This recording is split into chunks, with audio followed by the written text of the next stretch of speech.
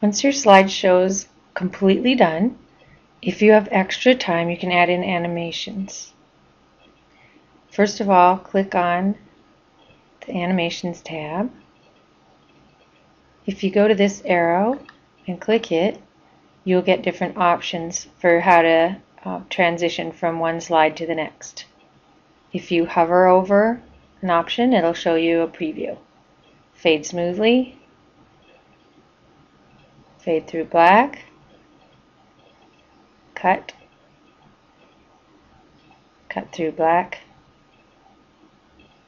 dissolve, and so on. You can try all the different ones. Once you find one you like, click on it. Then you need to set some options.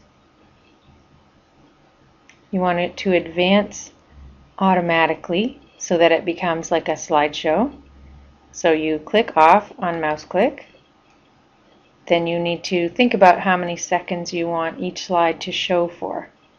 You have to strike a balance, because if it's too long, like maybe 15 seconds, it's going to be boring sitting there looking at one slide.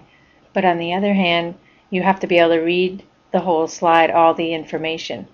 So you need to really watch this. Once you've added the settings, you need to watch the show and see if you can actually read it during the time it takes for the slide to transition. I've watched mine a few times and settled on about 7 seconds per slide.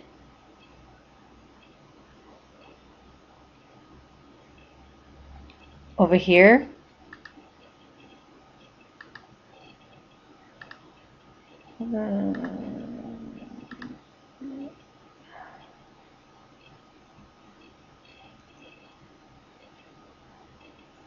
once you've made your decision, you're going to click on,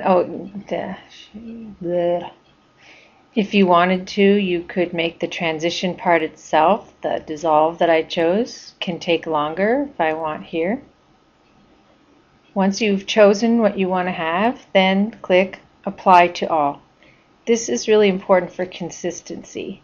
It'll be fun to have each slide transition in a different way, but the problem is it's distracting and it really does take away from your show, because people are focused on the transitions and not on what you've actually said in your information.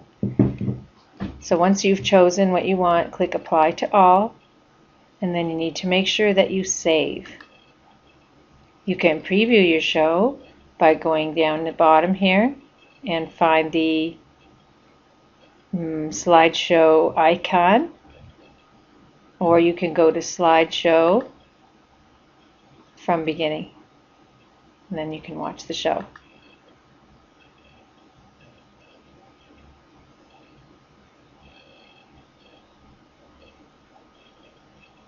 So after 7 seconds, that was my first transition. See if you can read this slide during the time.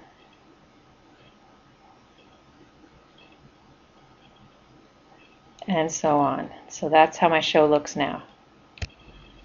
If you've finished your PowerPoint show and you've added in the transitions, then you're ready to add in music. First, you have to decide what music you want to have. Then you need to make sure that you have it in one of 3 formats: MP3, WAV, WMA. Once you have it in one of those 3 formats, you can put it in your slideshow. Click Insert, Sound, from File. Navigate to the folder where you saved the music. When this window comes up, click Automatically,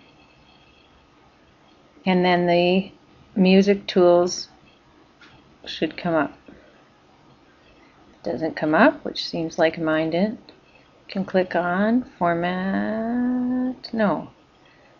If it doesn't come up, which mine didn't, double click on the picture of sound file that comes up. And I'm going to move it over here.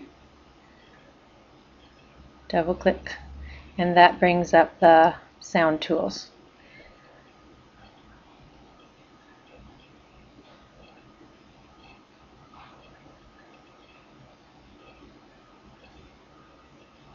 Starting over here, you want to click Hide During Show, click Loop Until Stopped,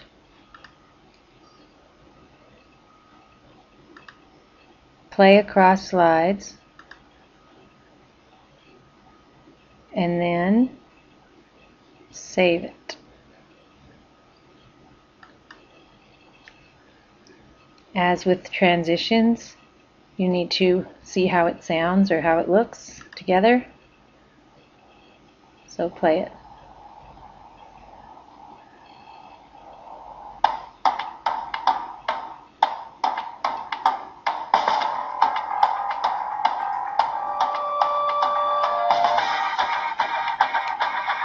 And that's how to add in your music. Now that your show is ready, it's time to add transitions. Click on the Animations tab, and you can choose which kind of transition you'd like to have. If you click on this arrow, it gives you all kinds of options, and then if you just hover your mouse over an option, it'll show you a preview of what that kind of transition looks like. Open the options, then try them. White, fade and dissolve, etc. See which one you like the best. You can try all the different ones. Right? Once you've chosen one, click on that one. Then over here where it talks about advancing the slide, click off on mouse click, click on automatically after, and then decide how long you want each slide to be on. Think about how long it takes you to read what's on the slide and base your timing on that. 3 seconds, 4, 5.